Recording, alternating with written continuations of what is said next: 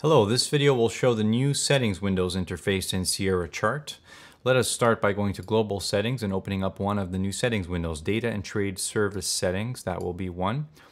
And the next we will open the Chart Settings by going to Chart and then Chart Settings.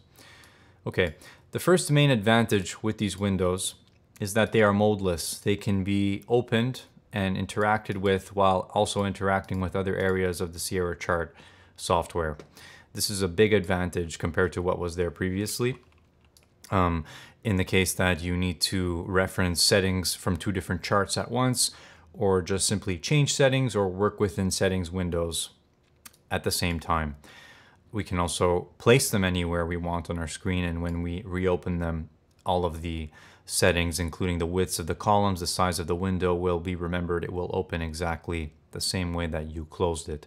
The next major advantage is that these windows are fully customizable in regards to their color settings and font settings, and they are also, like we said, resizable, and you can also resize the individual columns. So let's say we resize this window, then close the window, then reopen it. You can see that the width has been saved. The next thing we can show is adjusting the column widths, and where we have these column separator lines, we can see that when we hover our pointer over it, it highlights in red. We need to click the left mouse button and hold and drag until we're comfortable with the width, and then release the left mouse button when you're comfortable with that. And that setting will be remembered every time you close and reopen the window. The next thing we can show is the color customization and the font customization. So we'll select Global Settings, Graphics Settings, Global. Scroll down until we find the items for the settings windows. So right here are all of the color options for the settings windows, and pretty much every item can be customized and change the color. So we'll just change one color as an example. We've changed the color of the text, and then we'll change it back to white. To change the fonts for the settings windows, it's done in the Fonts tab. Go to the bottom, Settings Windows, select it, and this is where we choose the font style, and the font size, as well as any other additional options. Once you're comfortable with that, you select OK, and we can choose OK to close that window. Now we can show some of the common features with these settings windows. So for example, the chart settings window, you can see that we have multiple tabs here at the top, and each one is showing a specific category of settings. For example, settings related to the symbol and the symbol settings will be found here. Settings related to the market depth for our chart will be found here. We can also enter a search text for a particular setting, and it will populate this list with the list of settings we can change based on the text you've typed in. It will bring you to the correct tab. There is an optional column called the Show Original Values column. We can enable that by selecting View and Show Original Values. This is the column. What this column shows us is when we change a setting by selecting a setting and then clicking it another time, you can see here in the Original Values column, it shows us the previous value before we had made the change. Now, at the moment that we are seeing this, there's an asterisk being displayed over the setting. That is indicating to us that this setting that we've changed has not yet been applied. If we press the Apply All key, the asterisk will disappear, and now the setting will be fully applied into the value field. And once you've applied a setting, there is no way to revert it back to what it was previously. The button here for Revert All will only work before we have applied a setting. So in the case that you change a setting, it has been entered into the value field, but you can see there's an asterisk there indicating that the setting has not yet been applied, and you want to change it back. You can select Revert All, and it will revert the setting back to what it was originally. Cancel would be the equivalent of doing that, but it would also close the window at the same time. Selecting OK would accept any settings that had not been applied, and it will also close the window. Apply All will apply the settings that you've changed, but it will not close the window.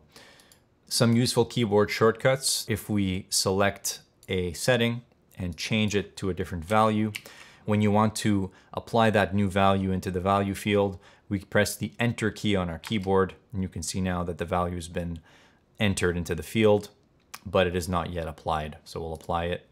If we are in the state of changing a value and we press the Escape key, it will delete the changes we've made and just simply revert it back to the setting that it was. If we press the Escape key when a setting has been applied or when we were not in setting changing mode like this, it will actually close the window because there's nothing selected, so it'll just close the window out. There are also settings that can be changed to adjust the user interface behavior of these settings windows. Those can be found in the Global Settings, General Settings, then select the Settings Windows tab. And here we can adjust various aspects of the user interface behavior. By default, they should come in something like this if you have not changed them. And what is important to know is that there are different types of value fields. The first one is the toggle field, which would be like a yes or no field like this. And by default, one-click editing of these settings is not enabled. So you actually need to click once to select the setting, and then you need to click on the right side in the value field, not on the left. That will not do anything if you click on the setting name. You need to click in the value field box, and when the setting is selected and you click here, it will change it. Now, this can be adjusted so that the setting does not need to be selected and you just simply click once and it will change it to yes or no. That would be this first setting right here. Use single click for yes, no in settings window when not selected. If we enable this setting and then apply it, we will now see that when we go into another settings window and click, you can see that it can change things to yes just with one click. So that will be up to the user to determine if they want to enable these or not. You can see there are different options for the different type of value fields that are edited in Sierra Chart. The list box, the editable list box, the buttons, and the color controls as well. Select all text in edit control upon editing. When this is enabled, when you select an edit control where there needs to be a typed in value or typed in text, when you select it, it will highlight the entire value so that when we just start typing, it will delete that text already.